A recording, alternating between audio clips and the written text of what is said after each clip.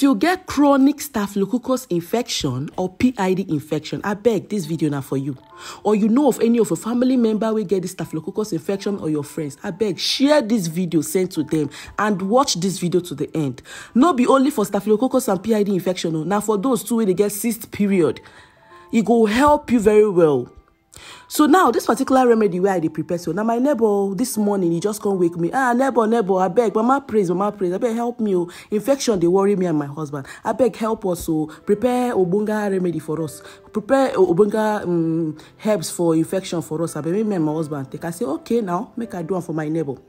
Now so I start to, I can't bring my ginger. I wash all these items very well. I can't slice my ginger very well. You go slice it neatly, oh, then carry your garlic, still slice and wash them very well before you slice. Oh, carry your garlic, slice them very well. Then add your bitter cola. I forget to write them for the screen. Add bitter cola. Slide this way they see so now bitter cola. So cut just one bitter cola, add them inside. Then take your uda. You know it will be uda. This they call a negro pepper for English. Add them inside your mortar. Then after adding your uda, you add your 1 spoon of clove. This is the way they see so for my hand now. Clove spice. Just add just 1 teaspoon of clove spice. All these items where they use get good health benefit. Then this one now uziza seed, 1 spoon. Add them inside. Then if you see this way for this cup, so now my cinnamon and my turmeric powder. Now the last thing where I go put inside all this remedy where they prepare. Then start to the mortar. Start with the pound down. You see this remedy where they prepare, so it is very powerful. It's very powerful for those suffering from infection, chronic infection, that they have taken different kind of things. Still nothing is happening. Do this remedy, it will help you. And make sure you watch this video to the end. So after slicing it, then scope it out. Remove them out. Remove everything out. Put them for your plate.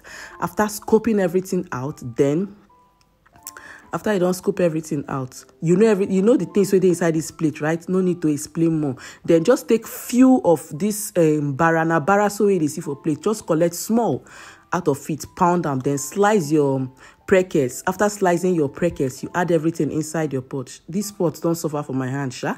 I don't really use them prepare medicine, don't be small.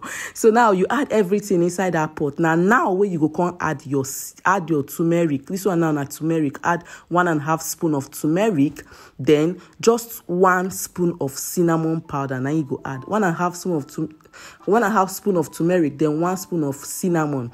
You go add them inside, then pour your water, 2 liters of water. See me here now. I dey wait for the recipe to boil. See as I did. I am waiting for it to boil. I dey prepare for my neighbor. Don't be smarting. Okay, now it's boiling. It's boiling very well. You can see it. It don't dey boil very well. It dey boil. The aroma alone. God. After that, you strain it. Filter them out, then take just 1 full glass cup. See, I'm now say make I test. I prepare them for my neighbor. I say make me self test. So it a bitter, no go lie. See my face now. So I beg help me share this video, like and comment. Thank you. I love you.